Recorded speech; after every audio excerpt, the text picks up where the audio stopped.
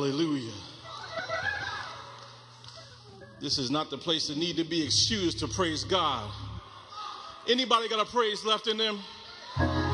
Hallelujah. No song, but you just got a praise down in you.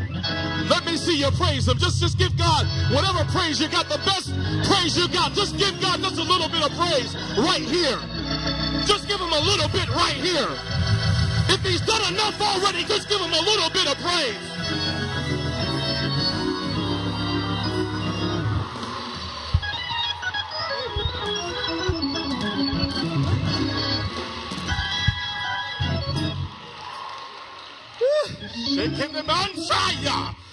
Oh, glory, glory. I got a couple of minutes. Let me get to my text.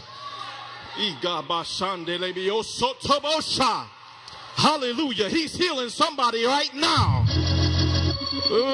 Glory to God. I thank God for the Holy Ghost. I thank God for Jesus Christ. Thank God for my bishop and pastor. Bless God for the bishops and overseers and the pastor bishop. God bless you, everybody. My wife, love you, baby. Love my friends, family. Let's get to the book.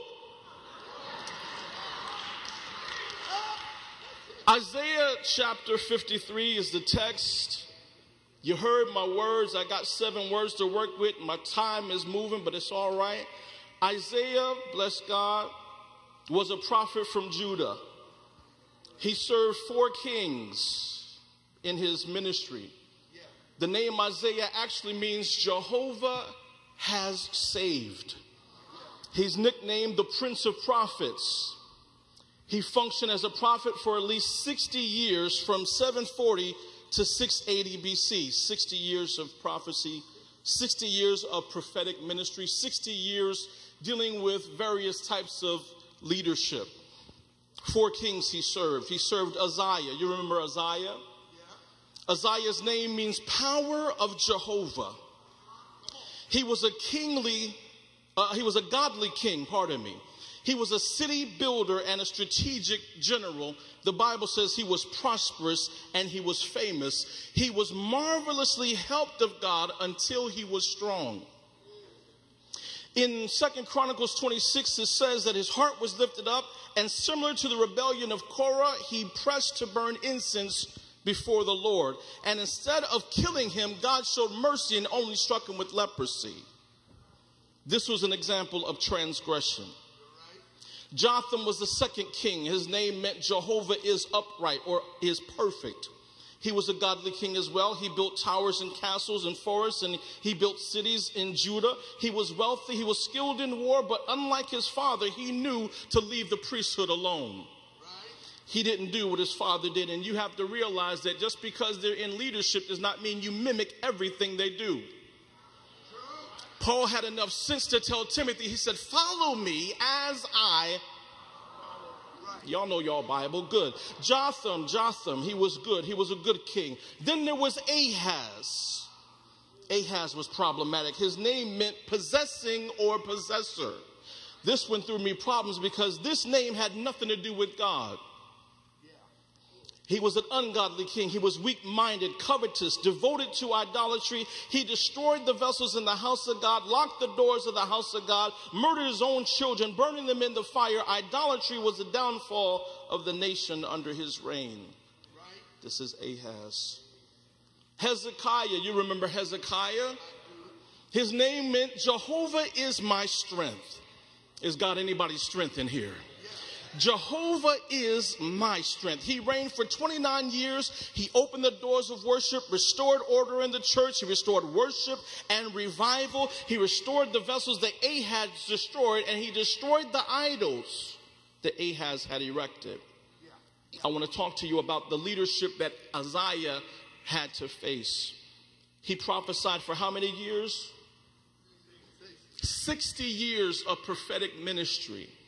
The kings that I read to you, their years that they served as kings was about 113.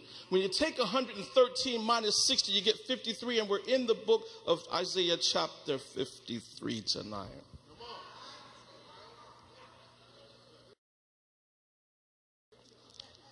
Isaiah blows my mind, saints of God, because he we know he was a prophet, and we know prophets were those that could hear a word from the Lord, and they were those that could see into the spirit realm. They could see and they could hear. That's why they were known as seers. And so prophet Isaiah had a vision that was beyond his time. He had a vision of the Messiah.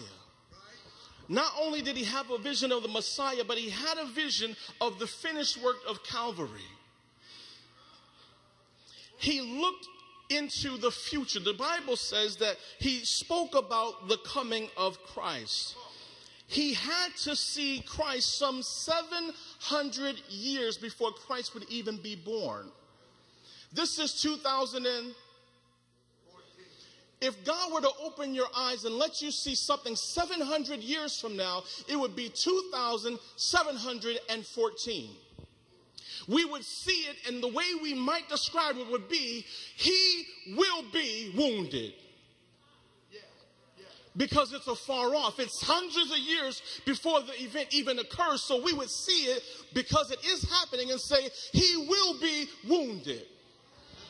You might be so deep that you're actually at the event in the realm of the spirit and say, he is being wounded for our transgressions. As Bishop Isaiah saw this thing so far into the future, to him it was past tense. He looked over his shoulder in time and said, but he was wounded. It didn't even happen yet, but he said he was wounded.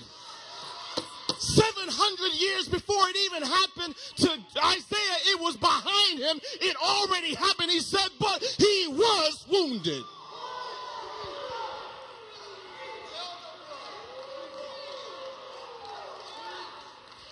When you step into the prophetic, you don't speak in light of time, you speak in light of truth.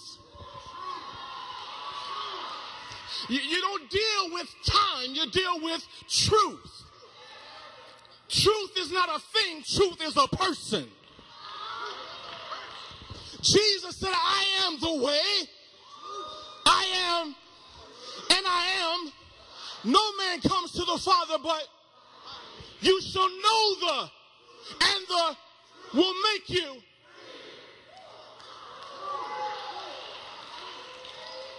As we read this text, we're reading it in English, but the writer, the prophet is thinking and he's speaking in Hebrew. The word wounded in the Hebrew is the word halal. And the word halal means to be pierced through. To be pierced through. I needed that because when you have a root problem, a surface solution won't do. When you have Tamanda Bahoshada, don't act like you ain't got no problems up and through here. Don't act like you didn't need the blood to come and wash you too. I needed something that would go beyond the surface and get to the root cause of my dilemma. He was pierced through.